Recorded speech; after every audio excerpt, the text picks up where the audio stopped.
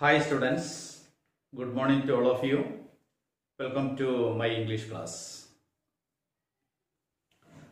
ഇന്ന് ക്വസ്റ്റ്യൻ ടാഗിന്റെ രണ്ടാമത്തെ പാർട്ടാണ് എടുക്കുന്നത്.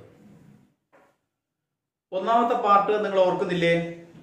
ക്വസ്റ്റ്യൻ ടാഗ് എങ്ങനെയാണ് ഉണ്ടാക്കേണ്ടതെന്നും ക്വസ്റ്റ്യൻ ടാഗ് ഉണ്ടാക്കുന്ന സമയത്ത് നമ്മൾ പാലിക്കേണ്ട 6ഓളം നിബന്ധനകൾ അത് വളരെ വിശദമായിട്ട് നിങ്ങൾക്ക് ഞാൻ പറഞ്ഞു തന്ന കാര്യമാണ്.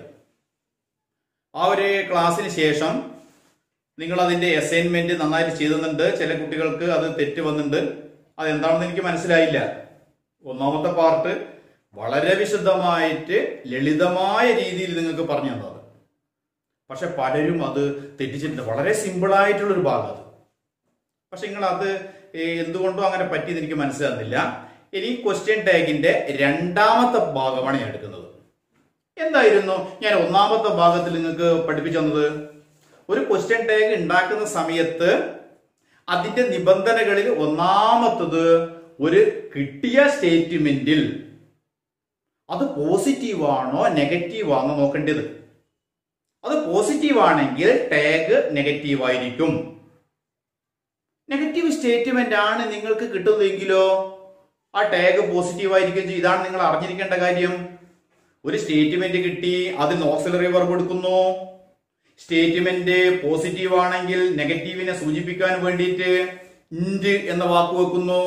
പിന്നീട് സ്റ്റേറ്റ്മെന്റിലെ സബ്ജക്റ്റ് അത് നൗണാണോ പ്രോനൗണോ നോക്കിയിട്ട് അതിന്റെ പ്രോനൗൺ രൂപം എഴുതി കഴിഞ്ഞാൽ ക്വസ്റ്റ്യൻ ടാഗ് ആയി. അപ്പൊ അത് വളരെ ലളിതമായി വിശദമായിട്ട് നിങ്ങൾക്ക് പറഞ്ഞു തന്നു കഴിഞ്ഞു. ഇനി ഇന്ന് നമ്മൾ ഡിസ്കസ് ചെയ്യാൻ പോകുന്ന ഭാഗം ക്വസ്റ്റ്യൻ ടാഗിന്റെ രണ്ടാമത്തെ പാർട്ടാണ്. രണ്ടാമത്തെ പാർട്ടില് കൂടുതലായിട്ടൊന്നുമില്ല, പെട്ടെന്ന് മനസ്സിലാവും. അത് ഓരോ ടൈപ്പ് സ്റ്റേറ്റ്മെന്റ് ഉണ്ട്. നിരവധി ആ സ്റ്റേറ്റ്മെന്റ് തന്നെ അത് അതിന്റെ സ്വഭാവം അനുസരിച്ചിട്ട് പല ടൈപ്പ് സ്റ്റേറ്റ്മെന്റ് ഉണ്ട്. ഈ സ്റ്റേറ്റ്മെന്റിൽ നിന്ന് നമ്മൾ ക്വസ്റ്റ്യൻ ടാഗ് എങ്ങനെയാണ് മനസ്സിലാക്കുക? അപ്പൊ ഞാൻ ഒന്നാമത്തെ സ്റ്റേറ്റ്മെന്റ് നോക്കൂ നിങ്ങൾ. They are learning French. Mohan is not very dull. He has been to Switzerland. Ramu will study well. ഇത് ഞാൻ തന്ന സ്റ്റേറ്റ്മെന്റില് പോസിറ്റീവായുള്ള സ്റ്റേറ്റ്മെന്റ് ഉണ്ട്, അതേ സമയത്ത് നെഗറ്റീവായ സ്റ്റേറ്റ്മെന്റ് ഉണ്ട്. അപ്പൊ they are learning French. അതിന്റെ ക്വസ്റ്റ്യൻ ടാഗ് ആറിന്റെ ദേ എന്ന് എഴുതി. എന്താണെന്നറിയോ ഈ സ്റ്റേറ്റ്മെന്റിന്റെ പ്രത്യേകത? ഞാനത് ഒരു പ്രത്യേക ടൈപ്പ് സ്റ്റേറ്റ്മെന്റ് എന്ന് പറയാൻ കാരണം നോക്കൂ നിങ്ങൾ, ഈ 4 സ്റ്റേറ്റ്മെന്റിലും നിങ്ങൾക്ക് ഈ ഓക്സിലറി വെർബ് അതിന്റെ നമ്മൾ ആദ്യമായിട്ട് കണ്ടെത്തേണ്ടത് ഞാൻ കഴിഞ്ഞ ക്ലാസ്സിൽ നിങ്ങളോട് പറഞ്ഞല്ലേ. ഒരു സ്റ്റേറ്റ്മെന്റ് കിട്ടിക്കഴിഞ്ഞാൽ അതിന്റെ ഓക്സിലറി വെർബ കണ്ടുപിടിക്കേണ്ടത്. ഇത് നേരിട്ട് കാണുന്നില്ലേ? അപ്പൊ they are learning French positive statement അത്. പക്ഷെ അതിന്റെ ഓക്സിലറി വെർബ് നോക്കുങ്ങൾ 6 ആണ് അതിന്റെ ഓക്സിലറി വെർബ്. രണ്ടാമത് നോക്കൂ, Mohan is not very dull. Statement negative ആണ്, ഓക്സിലറി വെർബ് നേരിട്ട് കാണുന്നുണ്ട്. He has been to Switzerland, auxiliary verb കാണുന്നുണ്ട്, ഹാസ് ബീൻ ആ വരുന്നത്. അതുപോലെ തന്നെ Ramu will study well, simple future അത്. ഈ സ്റ്റേറ്റ്മെന്റിലൊക്കെ തന്നെ ഓക്സിലറി വെർബ് വിസിബിൾ ആണ്, കാണാൻ പറ്റുന്ന രൂപത്തിലുള്ളത്. അതാണ് ഞാൻ പറഞ്ഞത് പല ടൈപ്പ് സ്റ്റേറ്റ്മെന്റ് ഉണ്ട്. ഈ ടൈപ്പ് സ്റ്റേറ്റ്മെന്റിന്റെ പ്രത്യേകത ഓക്സിലറി വെർബ് നിങ്ങൾ നേരിട്ട് നിങ്ങൾക്ക് കാണാൻ പറ്റും. അപ്പൊ ഇത് നേരിട്ട് കാണുന്ന ഓക്സിലറി വെർബിന്റെ ഒരു പ്രത്യേകത, നിങ്ങൾക്ക് ഓക്സിലറി വെർബ് ഫസ്റ്റ് കണ്ടെത്തേണ്ടത് നമ്മളെ നിബന്ധനകളിൽ നേരത്തെ സൂചിപ്പിച്ചൊരു കഴിഞ്ഞൊരു കാര്യമാണ്. ഓക്സിലറി വെർബ് ആയിട്ട് ദേ ആർ ലേണിംഗ് ഫ്രഞ്ച് എന്ന് പറയുമ്പോൾ സ്റ്റേറ്റ്മെന്റ് പോസിറ്റീവ് ആണ്, ഓക്സിലറി വെർബ് നേരിട്ട് കാണുന്നുണ്ട്, 6 ഓക്സിലറി വെർബ്. നമുക്ക് ക്വസ്റ്റ്യൻ ടാഗ് നോക്കൂ. അതിൽ 6ന്റെ ദേ ആണുള്ളത്. 6 ഓക്സിലറി വെർബ് കാണുന്നു. പോസിറ്റീവ് സ്റ്റേറ്റ്മെന്റ് ആയതുകൊണ്ട് ഇന്റ് കിട്ടി, പ്രോനൗൺ ദേ ഇങ്ങോട്ട് മാറുകയും ചെയ്തു. അപ്പൊ അത് കിട്ടി. ഇനി അടുത്ത് നോക്കൂ നിങ്ങൾ, Mohan is not very dull. Statement എന്താ കുട്ടികളെ? സ്റ്റേറ്റ്മെന്റ് നെഗറ്റീവ് ആണ്. അപ്പൊ ടാഗ് എന്തിലായിരിക്കും വരിക? പോസിറ്റീവ് ടാഗ് ഉണ്ടാവുക. ഓക്സിലറി വെർബ് നേരിട്ട് കാണുന്നുണ്ട് നോക്ക്, ഈസ്. അപ്പൊ എന്തായത്? മോഹൻ ഈസ് നോട്ട് ഡൽ ഉള്ളത് നമ്മൾ നാളെ ക്വസ്റ്റ്യൻ ടാഗിലേക്ക് മാറുന്ന സമയത്ത് ഓക്സിലറി വെർബ് ഇങ്ങോട്ട് മാറുന്നു, ഈസ് കിട്ടി. ഇനി മോഹൻ പ്രോനൗൺ അല്ലേ കണ്ടുപിടിക്കേണ്ടത്? മോഹന്റെ പ്രോനൗൺ എന്താണ്? ഹി. അപ്പൊ എന്താ ക്വസ്റ്റ്യൻ കിട്ടിയത്? ഈസ് ഹി കിട്ടി. ഇനി he has been to Switzerland. Positive statement അത് ഓക്സിലറി വെർബ് ഹാസ് ബീൻ കാണുന്നുണ്ട്. അതിന്റെ ക്വസ്റ്റ്യൻ ടാഗ് ഞാനത് എഴുതിയത് ഹാസ് ഇൻ ദി ഹി. എന്തുകൊണ്ട് ഹാസ് ബീൻ ഉള്ളത് ഹാസ് മാത്രമാക്കി മാറ്റി? നിങ്ങൾ ഇങ്ങനെ auxiliary verb has been, have been, had been, will be, shall be, would be, can be, ഇങ്ങനെയുള്ള ഓക്സിലറി വെർബിന്റെ ആദ്യമുള്ള എടുക്കേണ്ടത്. ഇപ്പൊ ക്യാൻ ബി ആണെങ്കിൽ ക്യാൻ എടുക്കേണ്ടത്, ഹാസ് ബീൻ ആണെങ്കിൽ ഹാസ് എടുക്കേണ്ടത്, ഹാഡ് ബീൻ ആണെങ്കിൽ ഹാഡ് എടുക്കേണ്ടത്. ഹാഡ് ബീൻ എന്ന് പറഞ്ഞിട്ട് ഓക്സിലറി വെർബ് തുടങ്ങാൻ പാടില്ല ക്വസ്റ്റ്യൻ ടാഗ് ഉണ്ടാക്കുമ്പോൾ. ഇവിടെ നോക്കൂ നിങ്ങൾ, he has been to Switzerland എന്നുള്ളത് ഹാസ് ഓക്സിലറി വെർബ്. സ്റ്റേറ്റ്മെന്റ് എന്താ കുട്ടികളെ?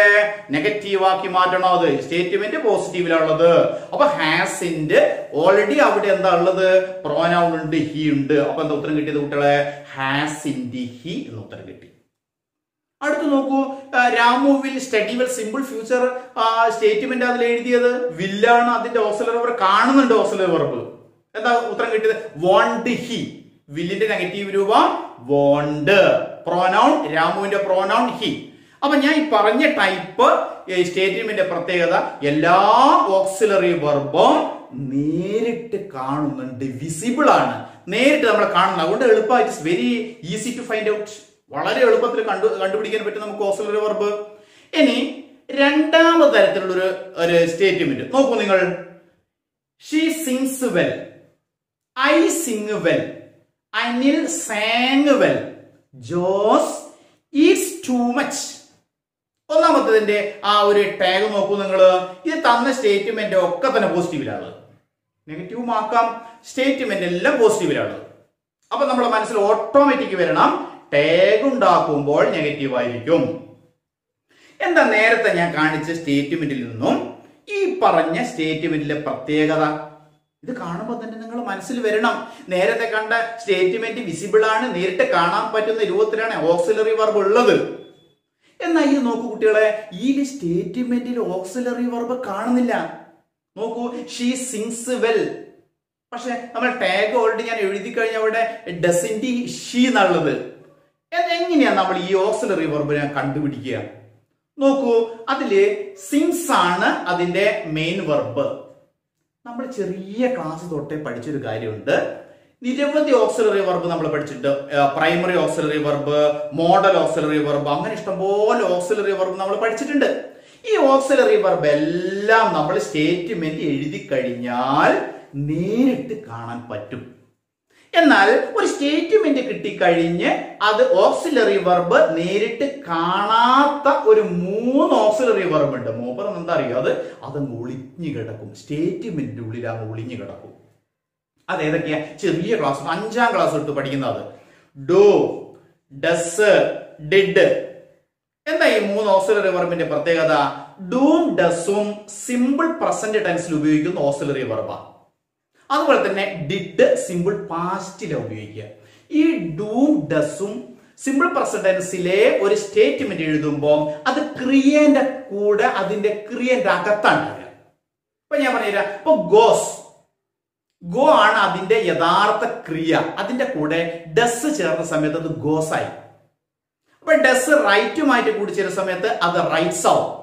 അങ്ങനെ ക്രിയന്റെ കൂടെ എസ് വരികയാണെങ്കിൽ ആ ക്രിയന്റെ അകത്ത് ഡസ് ഉണ്ടാകുക. അതുപോലെ തന്നെ ക്രിയന്റെ കൂടെ ഡു ആണ് ചേരുന്നെങ്കിൽ അതേ ക്രിയ വരിക.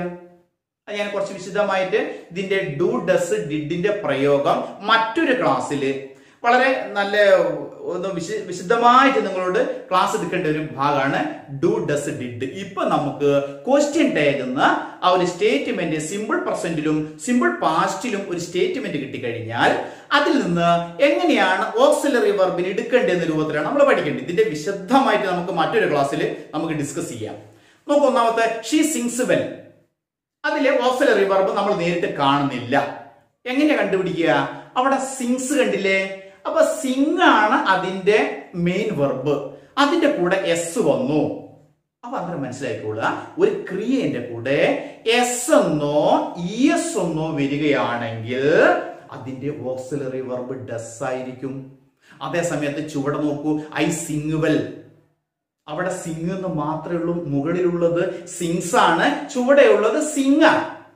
അപ്പൊ സിങ് മാത്രം തരുന്നതെങ്കിൽ അന്നേരം മനസ്സിലായിക്കോളുക ഈ ക്രിയന്റെ അകത്തുള്ള ഓക്സിലറി വെർബ് ഡു ആയിരിക്കും. അപ്പൊ നേരത്തെ ഇതിൽ നിന്ന് മനസ്സിലായി, നേരത്തെ കാണാവുന്ന ഓക്സിലറി വെർബ് ആയിരുന്നു, ഇത് നേരിട്ട് കാണുന്നില്ല. ഈ ഓക്സിലറി വെർബ് എന്തിന്റെ അകത്താ ഉള്ളത്? ക്രിയയുടെ അകത്താ ഉള്ളത്. അപ്പൊ ഒന്നാമത് നോക്കൂ നിങ്ങൾ, ഡസിന്റെ ഷിയ കിട്ടിയത് അവ സിങ്സിന്റെ അകത്ത് സ്പ്ലിറ്റ് ചെയ്യുന്ന സമയത്ത്, വെർബിനെ സ്പ്ലിറ്റ് ചെയ്യുന്ന സമയത്ത് നമുക്ക് ഡസ് കിട്ടി. എന്തുകൊണ്ട്? ക്രിയയ്ക്ക് ശേഷം ക്രിയന്റെ കൂടെ എസ് ഒന്നോ ഇഎസ് ആണെങ്കിൽ അത് ഡസ് ആയിരിക്കും. അപ്പൊ അത് ഉത്തരം കിട്ടിയത് ഡസിന്റെ ഷീ എന്ന് കിട്ടി. മറ്റൊന്ന് നോക്കൂ, ഐ സിങ് എ വെൽ, അവിടെ എസ് ഉണ്ടോ ഇഎസ് ഉണ്ടോ? ഇല്ല. അപ്പൊ അതിന്റെ അർത്ഥം എന്താ? സിങ്ങിന്റെ അകത്ത് ഓക്സിലറി വെർബ് ഡു ആയിരിക്കും. അപ്പൊ ഉത്തരം എന്താ കിട്ടിയത്? സ്റ്റേറ്റ്മെന്റ് പോസിറ്റീവ് ആയതുകൊണ്ട് ഡോണ്ട് ഐ എന്ന് കിട്ടി. മൂന്നാമത്തെ എക്സാമ്പിൾ നോക്കൂ നിങ്ങൾ, അനിൽ സാങ് വെൽ. അതെന്താ? ഇതുവരെ സിങ്സും സിങ്ങും പറഞ്ഞു, ഇത് സേങ്ങാ ഞാൻ പറഞ്ഞത്. ക്രിയന്റെ രണ്ടാമത്തെ രൂപം സിമ്പിൾ പാസ്റ്റ് ആണ്. ഏതൊരു ക്രിയന്റെ രണ്ടാമത്തെ രൂപത്തിന്റെ കൂടെയും അകത്തുള്ള ഓക്സിലറി വെർബ് എപ്പോഴും ഡിഡ് ആയിരിക്കും. ഡിഡ് ഏതൊരു ക്രിയന്റെ കൂടെ ചേരുന്ന സമയത്തും അത് ക്രിയന്റെ രണ്ടാമത്തെ രൂപം വെർബ് ടു ആയിട്ട് മാറി. വെർബ് ടു എന്ന് പറഞ്ഞാൽ സിമ്പിൾ പാസ്റ്റിൽ മാത്രമേ ഉപയോഗിക്കുകയുള്ളൂ. അപ്പൊ എന്താ കിട്ടുന്നത്? സിങ് സാങ് രണ്ടാമത്തെ രൂപം, രണ്ടാമത്തെ രൂപത്തിൽ ഉണ്ടാകുന്ന ഓക്സിലറി വെർബ് എന്തായിരിക്കും കുട്ടികളെ? ഡിഡ് ആയിരിക്കും. അപ്പൊ എന്താ? സ്റ്റേറ്റ്മെന്റിൽ പോസിറ്റീവ് ആയതുകൊണ്ട് ടാഗ് നെഗറ്റീവ് ആയിരിക്കും. അപ്പൊ ഉത്തരം എന്താ കിട്ടുക? ഡിഡിന്റെ ഹി. എന്ത് ഹി എങ്ങനെയാ വന്നത്? അനിലിന്റെ പ്രോനൗൺ എന്തായിരിക്കും? ഹി ആയിരിക്കും. അപ്പൊ ഇതൊരു മനസ്സിൽ വെച്ചിട്ട് ചുവടെ നോക്കൂ, Jose is too much. Jose നന്നായിട്ട് കഴിക്കുന്നു, ഭക്ഷണം കഴിക്കുന്നതായിരിക്കും പറഞ്ഞിട്ട് ഈസ് ടു മച്ച്. അപ്പൊ ഞാൻ ഇങ്ങോട്ട് ചോദിക്കുന്നു, സ്റ്റേറ്റ്മെന്റിലുള്ളത് പോസിറ്റീവില്, ടാഗ് എന്തിലായിരിക്കും ഉണ്ടാകുക? നെഗറ്റീവിൽ ഉണ്ടായിരിക്കണം. അപ്പം ജോസ് ഈസ് എന്ന് പറയുന്ന സമയത്ത് ഓക്സിലറി വെർബ് കാണുന്നുണ്ടോ? ഉണ്ട്. എവിടെയുള്ളത്? നേരിട്ട് കാണുന്നില്ല, ക്രിയന്റെ കൂടെയാ ഉള്ളത്. എന്താ ഉള്ളത്? ഈറ്റ് ആണ് അതിന്റെ റൂട്ട് വെർബ്, മെയിൻ വെർബ്. അതിന്റെ യഥാർത്ഥ ക്രിയ ഈറ്റ. അത് ഡസും ഈറ്റും കൂടി ചേർന്നിട്ട് അത് ഈസ് ആയി വന്നു. അപ്പൊ അത് ഉത്തരം കിട്ടുന്നത് ഡസിന്റെ ഹി. എന്തുകൊണ്ട് ഹി കിട്ടിയത്? ജോസിന്റെ പ്രോനൗൺ സർവനാമം എന്ത് കിട്ടി? ഹി കിട്ടി. അപ്പൊ എന്ത് കിട്ടി? ജോ എന്ന ഡസിന്റെ ഹി എന്ന് കിട്ടി. ജോസിന്റെ ഹി ഇപ്പുറത്ത് വന്നു, ഡസിന്റെ ഹി കിട്ടി. ഞാൻ ഒന്നുകൂടി പറഞ്ഞുതരാം. സിമ്പിൾ പ്രസന്റ് ടെൻസിൽ രണ്ട് ഓക്സിലറി വെർബ് ഉള്ളത്. ഒന്ന് ഡു ആണ്, രണ്ടാമത് ഡസ് ആവര്. ഇത് സബ്ജക്റ്റിന്റെ സ്വഭാവം അനുസരിച്ചിട്ടാണ് ഓക്സിലറി വെർബ് നമ്മൾ സാധാരണ ഉപയോഗിക്കുക. ഇത് വിശദമായിട്ട് നമ്മൾ ഡിസ്കസ് ചെയ്യേണ്ട കാര്യമാണ്. ഇത് ക്വസ്റ്റ്യൻ ടാഗ് ആകുന്ന സമയത്ത് ഒന്ന് ചുരുക്കി പറയാം. അതെ, നമ്മളെ ഐ യു ദേ വി അത് വരുന്നൊരു സബ്ജക്റ്റ് ആണെങ്കിൽ സാധാരണയായിട്ട് യു പ്ലൂറലാണ്, ദേ പ്ലൂറലാണ്, യു വി, ഈ യു ദേ വി ഈ സബ്ജക്റ്റുകളൊക്കെ തന്നെ പ്ലൂറൽ സബ്ജക്റ്റുകളാണ്. പക്ഷെ അതിന്റെ കൂട്ടത്തില് നമ്മൾ ഐയും കൂടി, ഐന് ഒരു പ്രത്യേക പരിഗണന ഉള്ളത് കൊണ്ട് ഐ യു ദേ വി. ചെറിയ ക്ലാസ്സിൽ മാഷ് നിങ്ങളോട് ഓർക്കാൻ വേണ്ടിയിട്ട് ഒരു കാര്യം നിങ്ങൾക്ക് പറഞ്ഞെന്ന് ഓർക്കുന്നുണ്ടോ നിങ്ങൾ? അയ്യോ ദേവി. എന്തിനാ അയ്യോ ദേവി എന്ന് പറഞ്ഞത് നിങ്ങൾക്ക്? അത് മറക്കാതിരിക്കാൻ വേണ്ടിയിട്ട്. അതിന്റെ കൂടെ സാധാരണയായിട്ട് ഉപയോഗിക്കുന്ന ഓക്സിലറി വെർബ് ഡു ആയിരിക്കും. പ്ലൂറൽ ഓക്സിലറി വെർബ് ഉപയോഗിക്കുക. ഹി ഷി ഇറ്റിന്റെ കൂടെ ഡസ് ഉപയോഗിക്കുക എന്ന് വെക്കുക. നമ്മൾ മറ്റൊരു ക്ലാസ്സിൽ വളരെ വിശദമായി ഡിസ്കസ് ചെയ്യാം. അതുപോലെ ഒന്ന് നോക്കുങ്ങള്, ഡസ് പ്ലസ് സിങ് എന്താ കിട്ടുക? Sings. Does plus right rights. Does plus go goes. Does plus drink drinks. Does plus wash washes. ഇങ്ങനെയാണ് വരിക. ആ സമയത്ത് ഡു പ്ലസ് സിങ് ആണെങ്കിൽ അത് സിംഗാ വരിക. അതുപോലെ തന്നെ ഡി പ്ലസ് സിങ് ആണെങ്കിൽ സേങ്ങാ വരിക. ഇങ്ങനെയാണ് അതിന്റെ ചില രൂപങ്ങൾ. ഞാൻ ക്ലാസ് എടുക്കുന്ന സമയത്ത് നിങ്ങളെ കയ്യിൽ ബുക്കും ഉണ്ടായിരിക്കണം, പേന ഉണ്ടായിരിക്കണം. ഇത് നന്നായിട്ട് ഇങ്ങനെ ചുവടെ ഇങ്ങനെ എഴുതി വെച്ചോളണം കേട്ടോ. അത് വീട്ടില് ഞങ്ങള് വരുന്ന സമയത്ത് അത് കാണിച്ചു തരണം. നിങ്ങൾ വിശദമായിട്ട് എഴുതി വെച്ചോളണം കേട്ടോ. വീട്ടിലുണ്ടായിരിക്കണം, ക്ലാസ്സിലുള്ള സമയത്ത് ക്ലാസ്സിലും നിങ്ങളുടെ കയ്യിൽ ഉണ്ടായിരിക്കണം.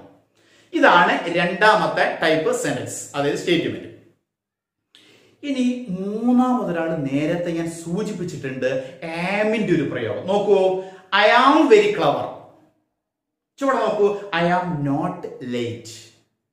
ഇതൊരു ആം വെച്ചിട്ടുള്ള ഒരു പോസിറ്റീവ് സ്റ്റേറ്റ്മെന്റോ അതേ സമയത്ത് നെഗറ്റീവ് ആയിട്ടുള്ള ഒരു സ്റ്റേറ്റ്മെന്റ് ആയത്. ഞാൻ നേരത്തെ കഴിഞ്ഞ ക്ലാസ്സിൽ നിങ്ങളോട് പറഞ്ഞു കഴിഞ്ഞ ഒരു കാര്യമുണ്ട്. ഏം ഒരു സ്റ്റേറ്റ്മെന്റിൽ വരികയാണെങ്കിൽ അതിന്റെ നെഗറ്റീവ് ടാഗിലേക്ക് മാറുന്ന സമയത്ത് ആറിന്റെ വരിക. അപ്പൊ ഐ ആം വെരി ക്ലവർ എന്നത് ഏമിന്റെ നെഗറ്റീവ് രൂപമായിട്ട് വരുന്ന ആറിന്റെ വരിക. മറന്നുപോരുത്, ഏമിന്റെ നെഗറ്റീവ് ടാഗ് വരുന്ന സമയത്ത് ആറിന്റെ വരിക. അപ്പൊ ഐ ആം എ ടീച്ചർ എന്ന് പറഞ്ഞ സമയത്ത് ആറിന്റെ ഐ വരിക. ഐ ആം ഗോയിങ് എന്ന് പറയുന്ന സമയത്ത് ആറിന്റെ ഐ എന്ന് വരിക. അതേ സമയത്ത് ഏമിന്റെ നെഗറ്റീവ് ഉള്ള ഒരു സ്റ്റേറ്റ്മെന്റ് ആണെങ്കിൽ, ഇപ്പൊ ഐ ആം നോട്ട് ലേറ്റ്, അത് ഏമുള്ള ഒരു നെഗറ്റീവ് സ്റ്റേറ്റ്മെന്റ് ആണത്. പക്ഷെ അത് ടാഗിലേക്ക് മാറ്റുമ്പോൾ ആറിന്റെ അല്ല വരിക, ഏം ഐ എന്ന് വരിക. I am not going, M I എന്ന് വരിക. I am not maths teacher, M I എന്ന് വരിക. I am a English teacher, ആറിന്റെ ഐ എന്ന് വരിക. അപ്പൊ സ്റ്റേറ്റ്മെന്റ് ഏം ഉള്ളത് പോസിറ്റീവ് ആണെങ്കിൽ ആറിന്റും, ഏം നെഗറ്റീവ് ഉള്ള സ്റ്റേറ്റ്മെന്റ് ആണെങ്കിൽ ഏം ആയിരിക്കും വരിക. ഒരിക്കലും മറക്കാൻ പാടില്ല. അപ്പൊ മൂന്നാമത്തെ ആ ടൈപ്പ് സ്റ്റേറ്റ്മെന്റ് കഴിയും. ഇനി നാലാമത്തെ ഒരു സ്റ്റേറ്റ്മെന്റ് ഒരു പ്രത്യേകതയുണ്ട്. നോക്കൂ നിങ്ങള്, few people listen, A few people listen, little progress has been made, A little progress has been made. ആ സ്റ്റേറ്റ്മെന്റ് നിങ്ങൾ നന്നായിട്ട് നോക്കുങ്ങള്. ഒരു സ്റ്റേറ്റ്മെന്റ് അകത്ത് ഫ്യൂ ഉള്ളത്, നേരെ ചുവടെയുള്ള സ്റ്റേറ്റ്മെന്റിന്റെ അകത്ത് എ ഫ്യൂ ഉള്ളത്. ഒന്നിന്റെ കൂട്ടത്തില് ലിറ്റിൽ ആണുള്ളതെങ്കിൽ നേരെ ചുവടെ ഉള്ളത് അത് എ ലിറ്റിൽ ഉള്ളത്. കഴിഞ്ഞ ക്ലാസ്സിൽ ഓർക്കുന്നുണ്ടോ നിങ്ങള്? നെഗറ്റീവ് സ്റ്റേറ്റ്മെന്റ് ഒന്ന് നോന്നോ നോട്ടോന്നോ അല്ലാതെ ഹാർഡ്ലി, സ്കേഴ്സിലി, പിന്നെ സെൽഡം, ഫ്യൂ, ലിറ്റിൽ ഇത്തരത്തിലുള്ള വാക്കുകൾ വെച്ചാലും ഒരു സ്റ്റേറ്റ്മെന്റ് നെഗറ്റീവ് ആവും. ആ ടാഗ് പോസിറ്റീവിലാവണം. നിങ്ങളോട് കഴിഞ്ഞ ക്ലാസ്സിൽ പറഞ്ഞു, നിങ്ങൾ നന്നായിട്ട് പഠിച്ചതാണ്. നോക്കൂ നിങ്ങൾ, ഫ്യൂ പീപ്പിൾ ലിസൺ എന്ന് പറയുന്ന സമയത്ത് നെഗറ്റീവ് സ്റ്റേറ്റ്മെന്റ്, അതിന്റെ ടാഗ് ഞാൻ എന്താ എഴുതിയത്? ഡു ദേ എന്ന് എഴുതിയത്. എന്തുകൊണ്ട് ഡു ദേ എന്ന് എഴുതി? ലിസൺ അകത്ത് ഓക്സിലറി വെർബ് ഡു ആ, ലിസൺസ് എന്നാണെങ്കിൽ ഡസ് ആ വരിക. ആ സമയത്ത് ഫ്യൂ ആയതുകൊണ്ട് അവിടെ എന്താ വരുന്നത്? നെഗറ്റീവിനെ സൂചിപ്പിക്കുന്ന പീപ്പിളിന്റെ പ്രൊനൗൺ വരുന്നത് ദേ ആ വരിക. അപ്പൊ ഉത്തരം കിട്ടിയെന്നാ ഡു ദേ.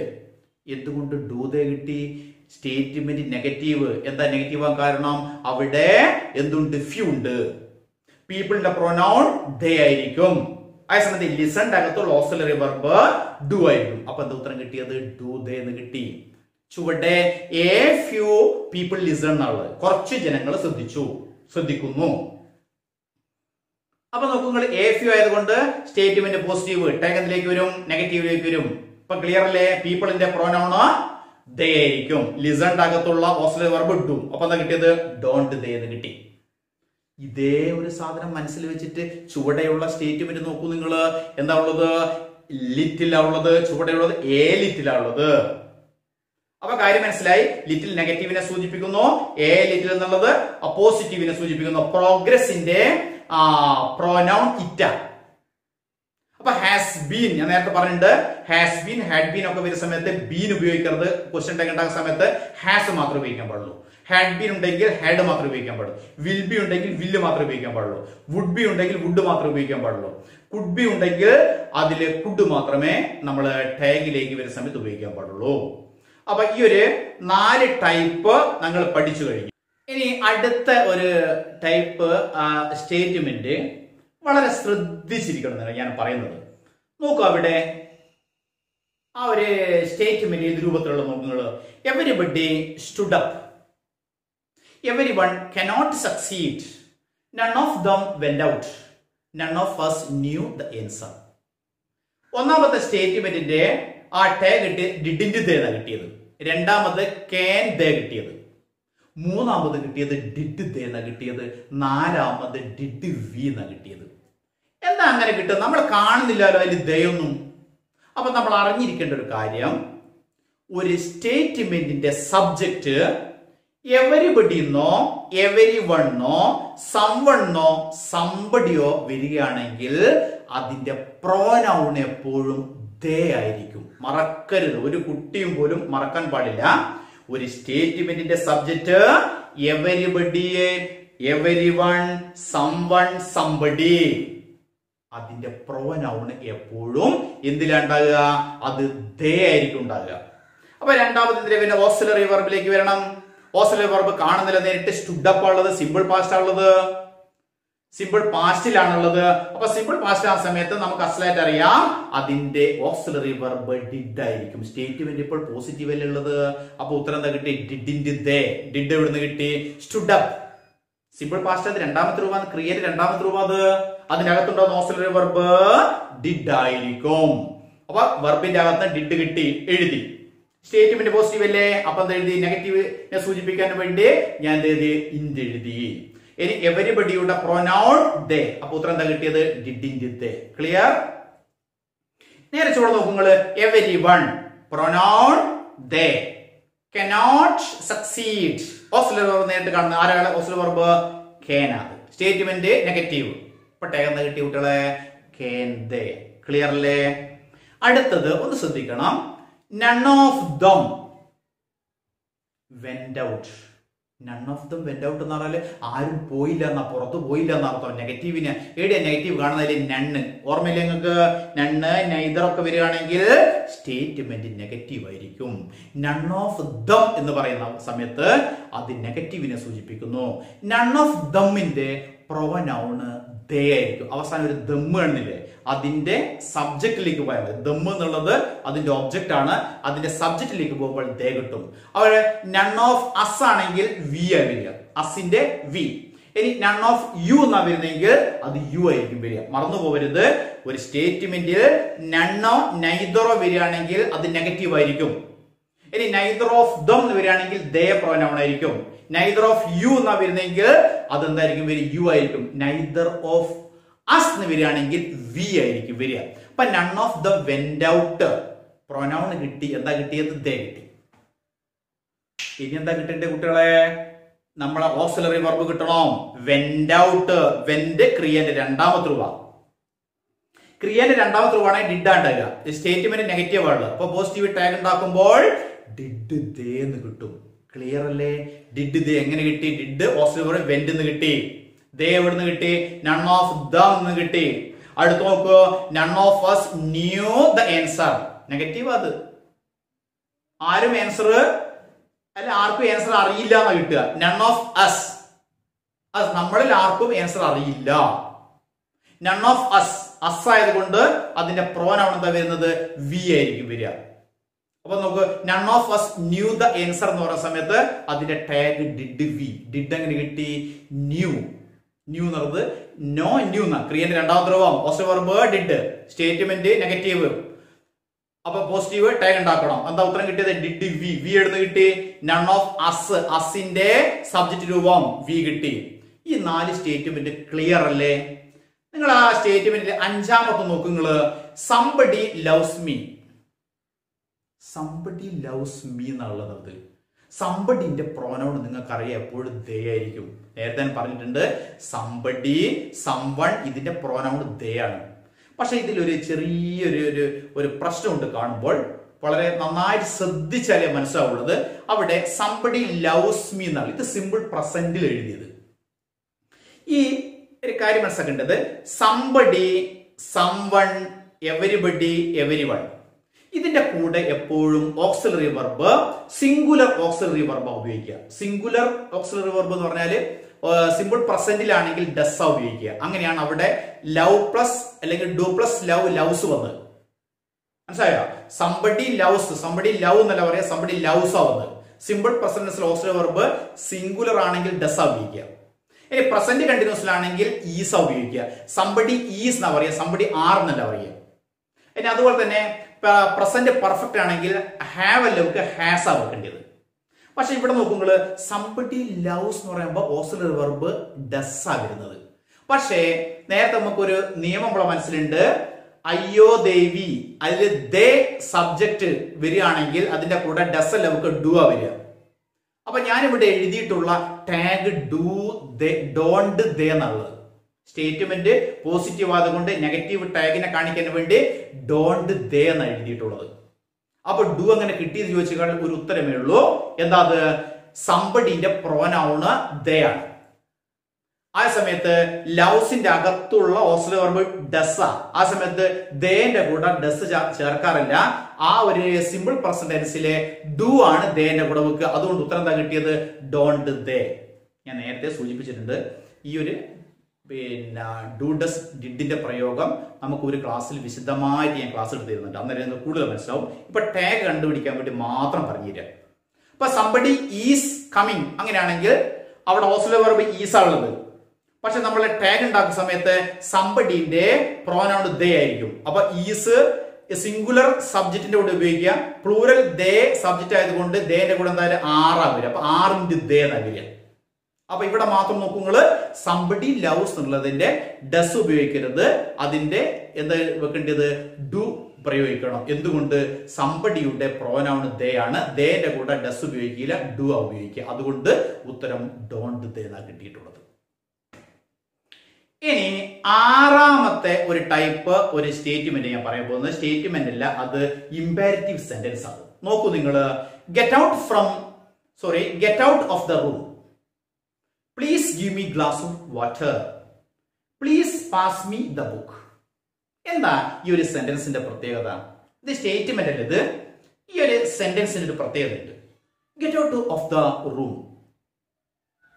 റൂമിൽ നിന്ന് പുറത്തു പോവുക. Get out of the room, ഇതൊരു ആജ്ഞയാണ്. Please give me glass of water, ഒരു യാചകൻ നമ്മളെ വീട്ടിൽ വന്നിട്ട് എന്താ പറയാ, ഗിവ് മീ വാട്ടർ എന്ന് പറയുക. Please give me water, please give me glass of water എന്നാ പറയുക. അത് കേൾക്കുന്ന സമയത്ത് അതൊരു എന്താ പറയുക, നമ്മളൊരു റിക്വസ്റ്റോ അല്ലെങ്കിൽ ഒരു യാചന ഉണ്ടാകുക അല്ലേ?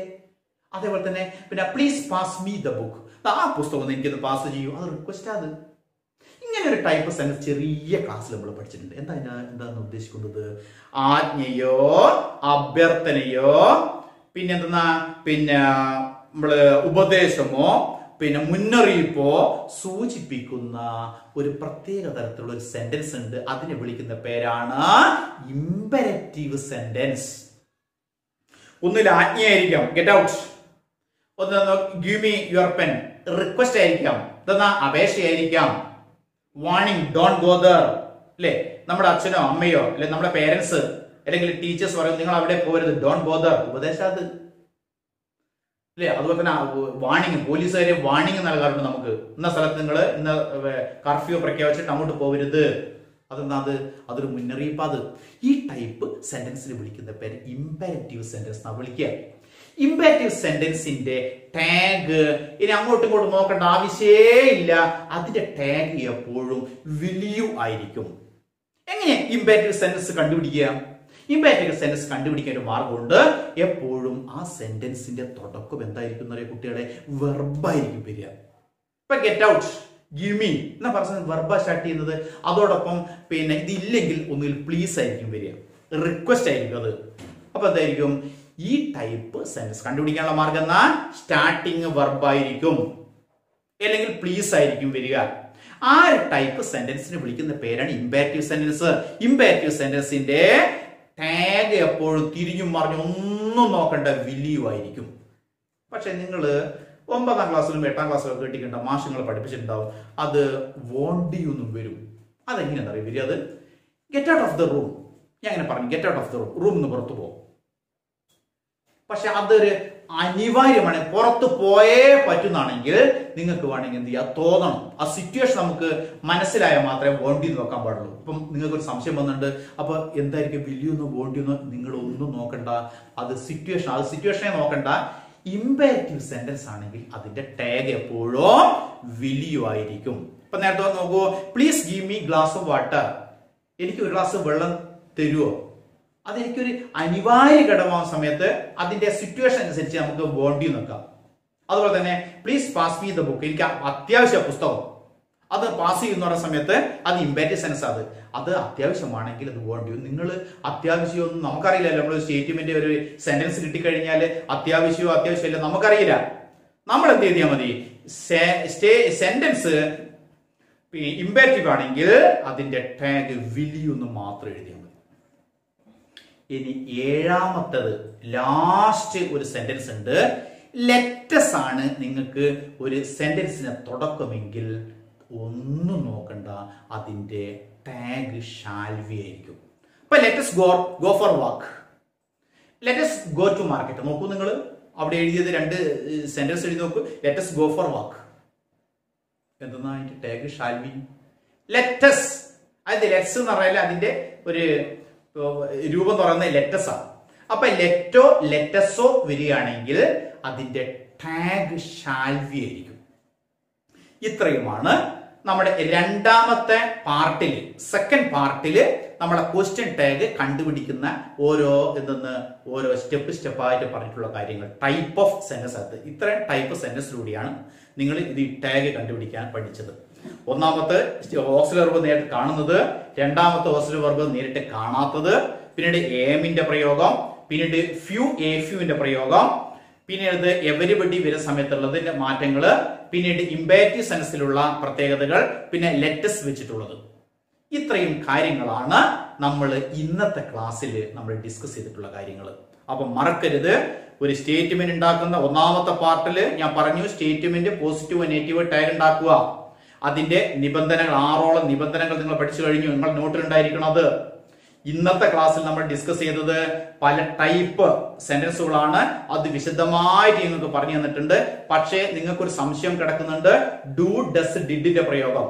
അത് മറ്റൊരു ക്ലാസ്സിൽ ഞാൻ വിശദമായിട്ട് നിങ്ങൾക്ക് പറഞ്ഞു തരും, അതിന്റെ പ്രയോഗങ്ങൾ എന്താണെന്നുള്ളത്.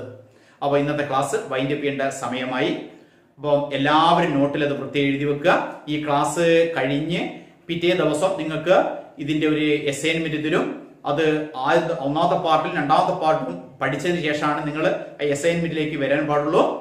അപ്പൊ നന്നായിട്ട് വരിക. അപ്പം ശരി, ഓക്കെ, താങ്ക്സ്.